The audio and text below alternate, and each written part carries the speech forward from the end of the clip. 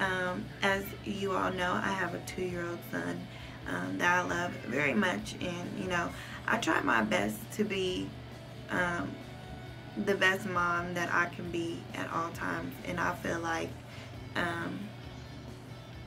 as a single mother, I didn't choose to be a single mom, but here I am, trying to be strong for him and trying to be the best example I can be. And so I've just tried to really keep myself busy, and but sometimes I just don't understand, like, when I will get a break from all the negativity. As I said earlier, I'll be feeling like the devil is just really on my back, and I can't understand why I'm in the position that I'm in sometimes, and I'm trying so hard to do better.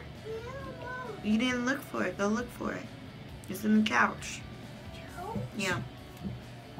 So sometimes I don't understand why I keep finding myself in negative spaces while I'm trying so hard to stay positive and upbeat. It's just really hard doing everything alone. It's really hard to stay strong and do what you need to do every day, despite the hurdles and adversities that come to you. So to know that the person that you have, or the person that you had a child with, is doing what they want to do when they want to do it, not taking any kind of responsibility for what's important, which is your child, is heartbreaking. And the fact that they keep doing things to kind of get under your skin or remind you that you are alone is hard to remain positive and upbeat. And I keep asking myself, like,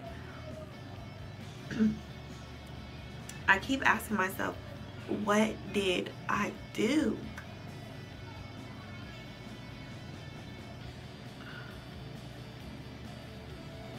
I keep asking myself, what did I do to deserve parenthood alone? And I hate to say that, but it's hard being a single mom. And for those of you who are,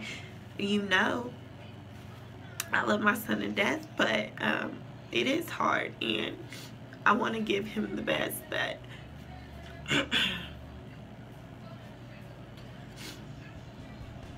and I will give him the best, but sometimes I just need support. And I'm just upset, I guess, today, because I just feel like no matter what I do, that will always be something that bothers me or holds me back from being the best that I can be. That is a soul tie that I cannot break. So it is what it is. Sometimes you have to face reality and realize that the cards that you are dealt, you have to just play your best one. You have to keep going, because you didn't have a choice in this, and you can't force people to do things that they don't want to do. And I have to keep reminding myself that I can only be accountable for what Jasmine does, and for what, and for my actions. I can't control other people. So it's so important to me now that I make sure I am guarding who comes in my son's life, because I know one day I will be blessed with the family that I so deserve. But for now, I will have to continue to do things on my own. So accepting that has been hard for me. But I'm only 22 years old. I feel like I have a lot of learning to do, and I know that it will get better. And I just sometimes think that I need to disconnect myself from the outside that is associated with that person, because I don't want to know what he's doing, and I don't want to know Like, I don't want to know that he's doing well. That sounds horrible, but I don't. I don't want to know that he's doing well, because you shouldn't be. Because you're not taking care of business and you're not taking care of your responsibilities. So I don't want to know that you're here and you're there and you're traveling and you're making all this money, because I haven't seen any of it. And it's Christmas. So, anyway, I just needed to vent and say that it is very important to me to take some time to myself to find my worth and just be a happier being. And this is one of the reasons. I have a child with someone that didn't hold me to that standard and still doesn't. So these are the consequences. You raise your kid alone. You love him to death, but you do what you can do by yourself, and just hope that everything turns out okay and that they love you in the end for it. So, yeah.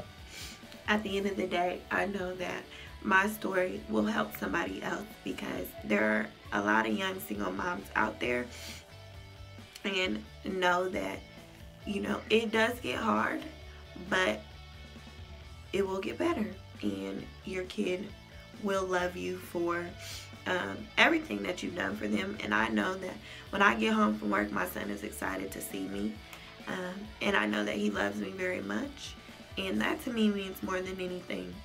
I didn't sign up to be a single parent, but here I am, and I'm every day learning a new way to cope with it and a new way to raise him more, to be a successful human being. And that's all I can ask for, is that Sebastian is happy at the end of the day. So I don't wish anything bad on anyone. I just hope that one day I will be blessed with the opportunity to experience a family. That's all. I just made that video earlier, and so now that I'm in my feelings, I decided to make another video, so you've seen why, another reason why I'm doing the cleanse. But that's it, guys. Again, thanks for watching and just listening to me vent. Again, as I always say, I'm starting to use YouTube as my platform for topics that I have trouble talking to other people with, which is weird.